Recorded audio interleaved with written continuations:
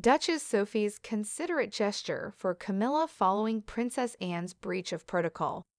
The Duchess of Edinburgh, who didn't forget to curtsy to Queen Camilla, demonstrated royal procedure during the Commonwealth Day Service with a hint of informality.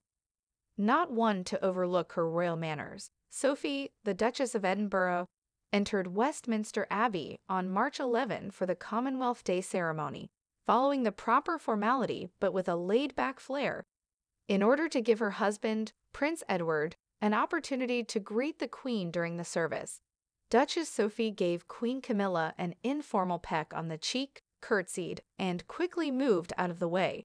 Princess Anne was patiently in line, greeting her sister-in-law with a peck on the cheek instead of the customary curtsey, even though anyone holding an HRH title is supposed to bow to the sovereign and his spouse. Following the passing of the late Queen Elizabeth, the royal family has chosen to adopt a more relaxed stance. As seen by occasions like Princess Kate's Christmas Carol concert, King Charles and Camilla make a habit of kissing one another on the cheek when they welcome family members. Queen Camilla, Prince William, Princess Anne, the Duke and Duchess of Edinburgh, and King Charles all attended the Commonwealth service, while King Charles is still receiving cancer treatment. The Princess of Wales and King Charles had both missed formal obligations, thus it came at a trying moment for the family. Although she was seen driving her husband to the ceremony, the Princess of Wales was reportedly attending a private appointment. She is anticipated to resume her royal duties following Easter.